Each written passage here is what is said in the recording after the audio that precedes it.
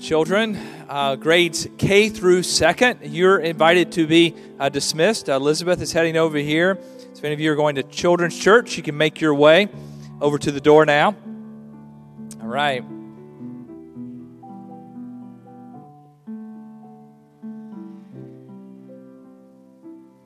This morning, I want to take just a moment to introduce our speaker this morning.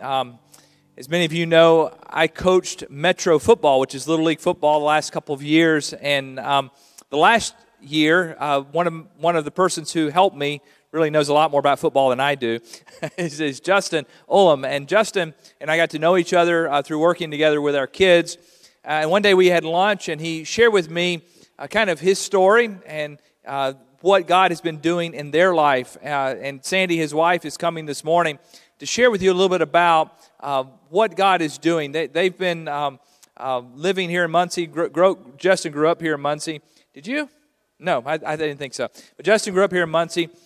Were away for a while, came back, and God worked in their lives, bringing children into their lives, some naturally and some through adoption, and has brought them to this place where they are today.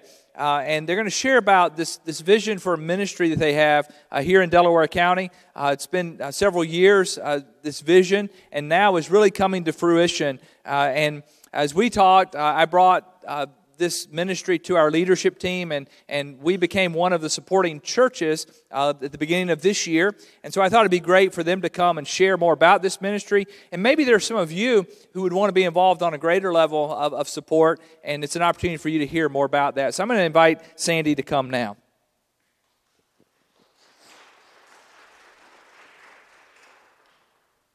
Thank you. It's good to be here with you this morning, and we're so thankful for churches like this one. Who are a part of TreeFort and what we're doing.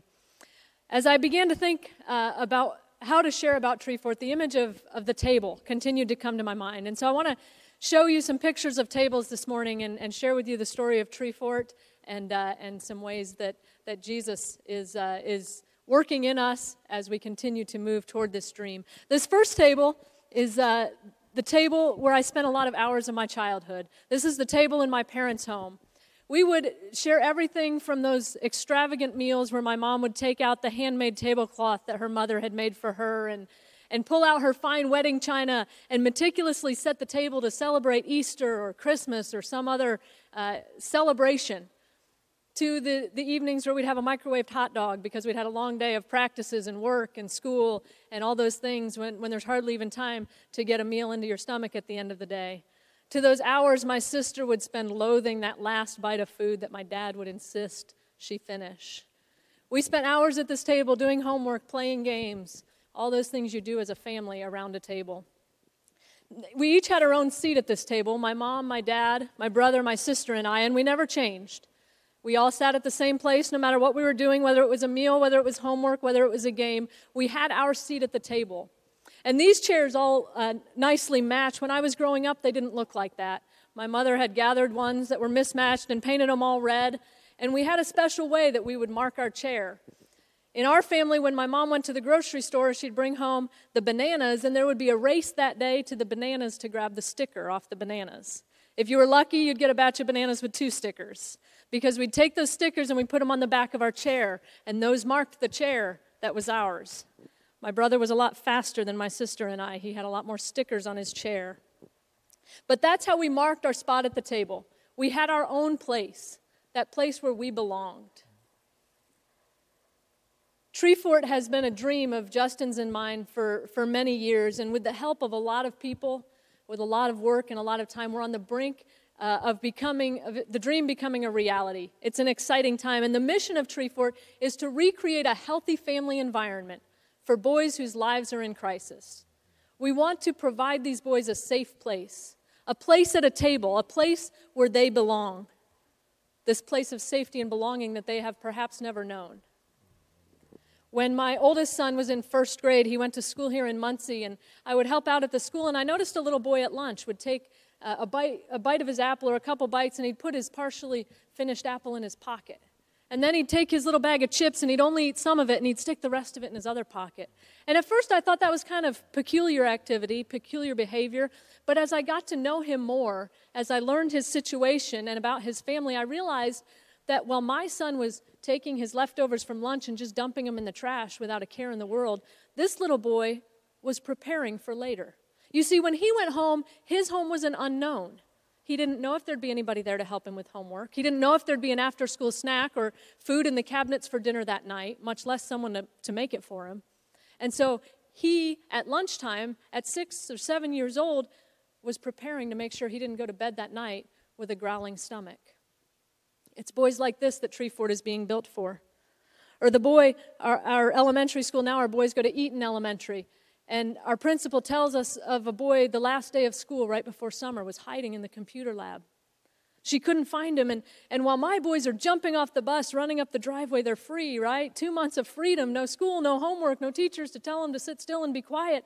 This little boy was hiding because he didn't want to go home. Because for him, summer was 2 months with no supervision, no structure, no one to greet him with a smile in the morning and to be glad he was awake and ready for another day. It's boys like this that TreeFort is being built for. Those boys who have never had a table at which they belong. I mentioned that the mission of TreeFort is to recreate a healthy family environment for boys whose lives are in crisis. One of the things we've learned through these years of preparation is that if a child, by the time he's about 9, 10, 11 years old, if he finds a place of safety to land, that almost no matter what has happened to him in that first part of his life, he can fully recover without any professional help. As an adult, he'll never need the services of a mental health professional because he's found that safe place. And that's what we at TreeFort want to provide. 4.5 years ago, a home and 6 acres of land was given to us.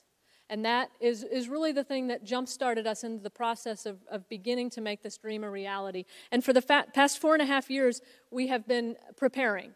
One of the things we've been doing to prepare is remodeling the home. It's needed a little bit of work to make it the right place for these boys. And so with the help of a lot of volunteers, a lot of people offering professional services to us at free or discounted rates, we've been able to remodel this home. It's almost completely done and be ready for that piece of TreeFort to begin. Volunteers are something we're going to need to continue to have as we move forward with TreeFort. When boys move in, hopefully later this year, we'll begin to have boys living there. We're going to need people to help us. We're going to recreate a family for these boys, but we'll have up to 6 boys in this family. I have 5 boys of my own, and I know after school is hard. They're all in different classes. They all have different homework. They all need help with something different, and there's only one of me. And having that help for these boys who likely will be behind academically after school during homework, for tutoring, or maybe it's a ride to practice because the parents at TreeFort are pulled 6 different directions trying to get kids to this practice and that lesson and this appointment. We're going to need volunteers who can step in and help us. Be those aunts and uncles, if you will, those babysitters, those people who can become mentors in the boys' lives. If time is something that you can give, that's a way that you can help as we move forward with TreeFort. Another way that we've been preparing is we've been fundraising. TreeFort is completely privately funded. We rely on the support of churches like this one, of individuals who can give their money to help support the work of TreeFort. And that's going to be an ongoing thing. We're going to need to raise an operating budget each year to be able to recreate a family for these boys. Raising children is not cheap, but that's the model that we feel is best to help these boys become healthy men and healthy adults. And so if resources is something you have, if money is a way that you give, that's an ongoing way that you can become a part of TreeFort. The other thing that we've been, or one of the other things we've been doing is preparing to hire our first set of TreeFort parents. And we are accepting applications right now. We're going to be beginning the interview process later this month. And we are hiring a set of parents. It's a full-time position. One is able to work outside of the home, but these parents are really the glue that will hold TreeFort together. They're the ones that will do the simple yet monumental things like make a meal every day for these boys, be there when they get off the bus, to give them a hug, to ask them how their day was. They're the ones that will use everyday teachable moments to help these boys build a foundation of faith And maybe these boys will stay at TreeFort for the long haul, or maybe they'll return back home with their family and choose another path. But wherever they go, they can come back to this foundation of faith that their TreeFort parents have helped to build in them. The TreeFort parents will help instill in them a love for learning. We believe that education can fling wide open the doors of opportunity, and we want these boys to have that opportunity that education can bring. And if they can learn to love to learn, we think that that is a life-changing thing. The TreeFort parents will also be the ones that will help these boys heal emotionally from whatever it is that their young lives have faced, and whether that's enlisting the help of a mental health professional or simply being that one that will consistently tuck them into bed each night. They will help these boys find the emotional healing that they need. So if you or if someone you know think might be interested in hearing more about the role of the TreeFort parents, we would love to talk to you. And like I said, yes, it's a job, but it's more than a job. It's creating a table where these boys can come and sit, where they can find a place of belonging and safety that they may have never known. One of the things I love about the image of the table is it's not just a place where families gather, but it's something that Jesus spent a lot of time doing. The Jews thought Jesus was going to come to the earth with a bang. They thought he was going to make a noticeable entrance, vindicate them from their oppressors, become their king, take over, defeat the Romans. The list goes on and on. But what did Jesus do? He came eating and drinking. He had a lot of meals with people, so much so that he was accused of being a glutton and a drunkard. Jesus loved to share a meal. This table here is found in Luke chapter 5. Excuse me, it's the story of Levi. Levi was a new follower of Jesus, and he had invited a bunch of his friends, and he had invited Jesus to come hang out and share a meal. Not all of Levi's friends had chosen to follow Jesus at this point. And in fact, his friends were by many considered kind of the scum of society. They were hated. They were people that lived extravagant lives by oppressing other people, by cheating and lying and stealing from others. They weren't well liked. So did Jesus say, no, Levi, wait till they follow me and then we can all eat together? No. He said, sure. And he went to Levi's house and they hung out and they shared a meal.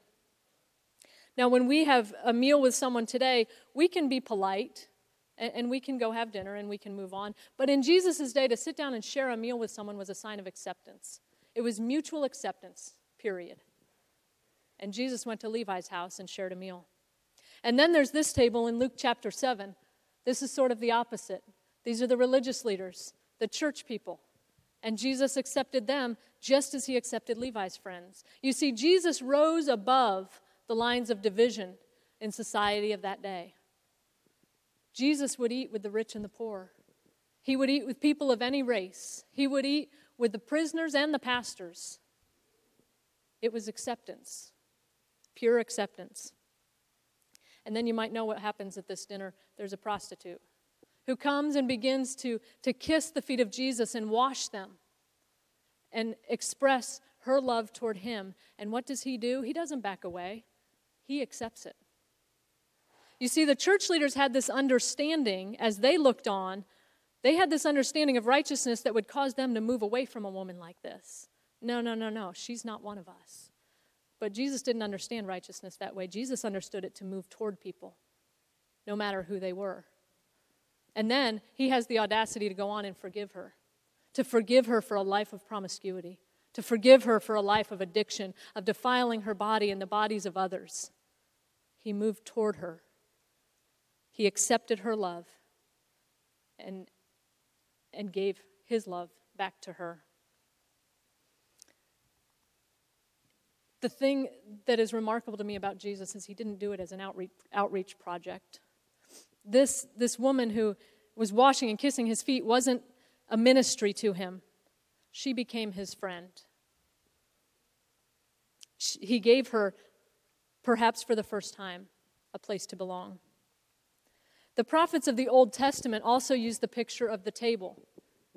They would use it to describe the coming kingdom of God. In Isaiah 25:6, Isaiah says, he describes the kingdom of God as a feast of rich food for all peoples, a banquet of aged wine, the best of meats, the finest of wines. This is going to be a great meal when the kingdom of God comes. Jesus used this picture too to describe the kingdom of God. In Luke chapter 14, he talks about a man who prepared a huge banquet. He went all out. He sent out invitations. He decorated. He prepared the food. He had the finest of wines brought in. He said, my banquet's ready. And he told his servants, go get those people that I've invited and tell them it's time. And so his servants went out. And what did they find? Everybody had an excuse. And some of the excuses were good. I just got a new job. I can't take the first day off. I can't come. Let me know next time. Or another person, he had just gotten married. I've got a new wife. I can't come. And the excuses kept pouring in. And the servants came back to the master and said, there's no one here. And he said, go back out. Go get the blind and the lame and the crippled. Those people that society rejects, go get them and bring them to my table, because my table will not be empty. You see, in those days, those who were disadvantaged were considered rejected from society. There weren't equal opportunity laws. There was not handicap accessibility. If you were a little bit different than the standard, you were rejected. But Jesus said, no, not at my feast. Bring them in. They're going to sit at my table. And they brought them back in, and the table was still not full. And the master says, go back out, go behind the bushes, go behind the hedges, find the worst of the worst. Those people that are hiding from society because it's so bad, and bring them into my table. And they come in, and they feast together at this banquet. And again, when Jesus pictures this, it's not go help the poor. It's not go help the disabled. It's not go help the widows and the orphans. No, it's bring them in and let them be my friends. Let them sit at my table with me. Let's enjoy a meal together. Pure acceptance. And in that day when all that is wrong is made right and all that is broken is made whole, there's going to be one extravagant meal. Because when we sit at the table together, we belong to one another. What a beautiful picture of the kingdom of God. There's one more meal in Scripture that I want to highlight as I wrap up today. This one doesn't take place around a table per se. It's more like a campfire. Because Jesus shared meals in all different settings in all different ways. And this one is on the shores of the Sea of Galilee. It's after his resurrection. And so you can imagine his disciples, his friends, have been through this exhausting time. These weeks of their friend, their teacher, their master has been crucified. He's been tortured. He's been mocked and made fun of. And then he comes alive again, which is really crazy. I mean, we're used to the story, and so it becomes normal to us. But this guy's crucified. He comes alive again. He appears to them. There's got to be this emotional exhaustion that they're facing at this point. And one night they decide to go out and go fishing, because that's what they do. They're fishermen. So they get in their boats and they go out. They fish all night and they catch nothing. They're fishermen. They know how to fish, and they catch nothing at all. And so they're tired and they're frustrated. They're probably just ready to go home and go to sleep, and they start to pull toward the shore, and they see this person off in the distance on the sand. And he calls out to them, and I have to wonder if in their minds they're thinking, this guy's just making a joke of us. He says, hey, have you caught anything? They're like, no, haven't caught a thing tonight. And he says, hey, throw your nets over on the other side of the boat and try that. And in their sleep-deprived, frustrated, emotional exhaustion, they throw the net over the other side of the boat, and what happens? They start hauling in a load of fish unlike none they've ever brought in. And John, it clicks. He says, that's Jesus. And Peter, known for his impulsivity, jumps off the boat, fully dressed, swims to shore. You guys take care of the fish. I'm going to go see my Lord. And he swims to the shore, and he comes up out of the water, dripping wet, exhausted, tired. And Jesus is sitting there with a fire, a charcoal fire that's burning. And as Peter comes up out of the water, the smell of the fire hits him.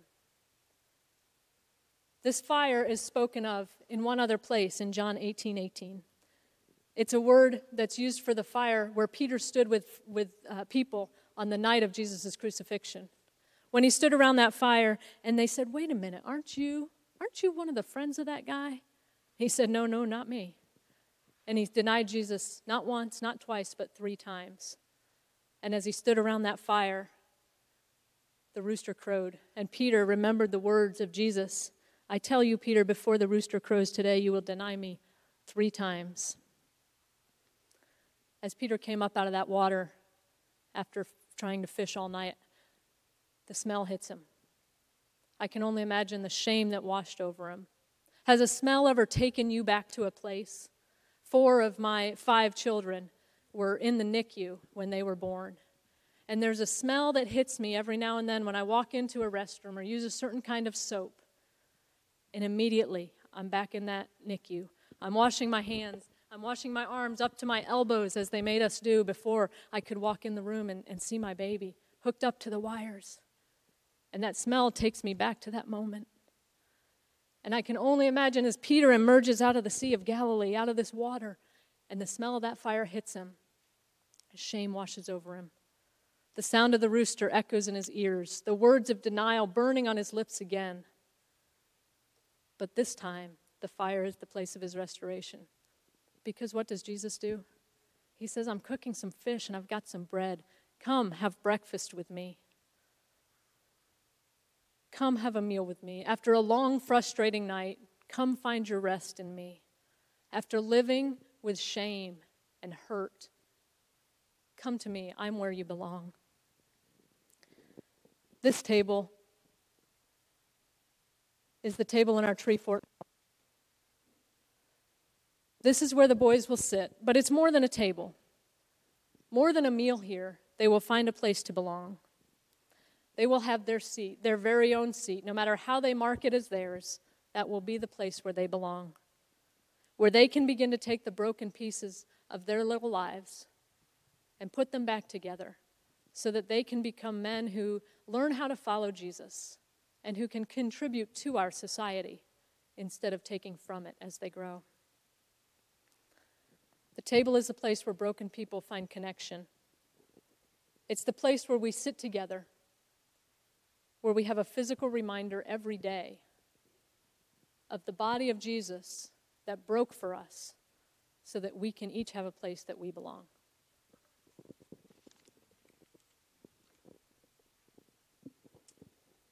As the band comes now, I invite you guys back. We're going to take just a moment, as is often the case in our service, and respond to whatever God is saying to you. As Sandy shared this morning, maybe there's something that she said in one of the stories that she shared that pricked your heart, and you need to respond this morning. Maybe you just want to come and kneel at the altar.